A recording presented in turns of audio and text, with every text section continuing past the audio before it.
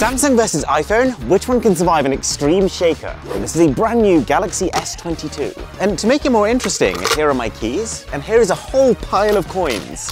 I'm about to simulate 2 years worth of wear and tear in 10 seconds. 3, 2, 1.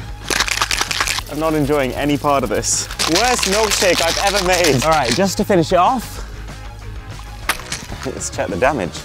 A lot of it rubs away, but there are quite a few micro scratches left on there. But the screen is literally perfect. Right, Apple, you're up.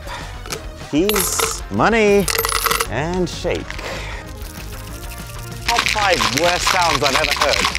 And we are done. Right, let's check our Apple milkshake.